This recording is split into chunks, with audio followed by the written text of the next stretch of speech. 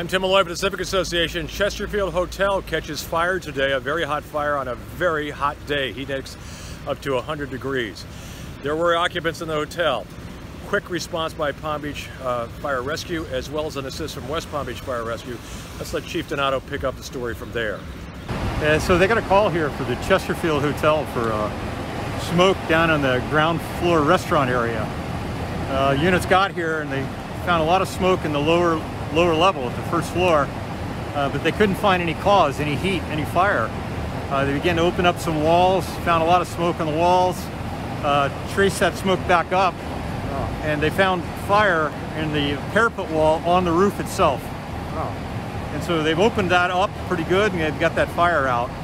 So now our concern is we have to make sure the fire hasn't traveled anywhere else. And you know, how did that smoke get down to the first floor? Did something drop down? And so they're just kind of opening up walls and ceiling spaces, looking to make sure that the fire didn't spread anywhere. But we believe it's contained at this time. But until we open everything up, we're not going to know for sure. So what's the source? That's always the trouble with something like this. It takes a while. So they're investigating up in the rafters to try to figure out what happened here. No lightning as opposed to yesterday. Look, until we get in there, we don't know. You know, the most likely cause of most fires in void spaces is electrical.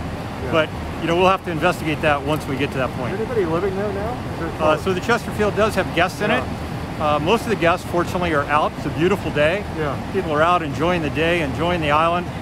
So most of the guests are out. The other guests have been evacuated. They're back at the pool area, being taken care of with refreshments, and the management's tending to them back there. And you threw everybody you have at this probably. All of our crews are here. Plus, we have West Palm here to help us. Okay. Right. No one hurt, thankfully. A lot of very hot firefighters trying to cool off after this on a very hot day. It's an old hotel, almost 100 years old. Would have been a terrible loss, but they made a good stop with a great assist from West Palm Beach Fire Rescue. So that's it from here. I'm Tim Malloy for the Civic Association on what became a busy Saturday.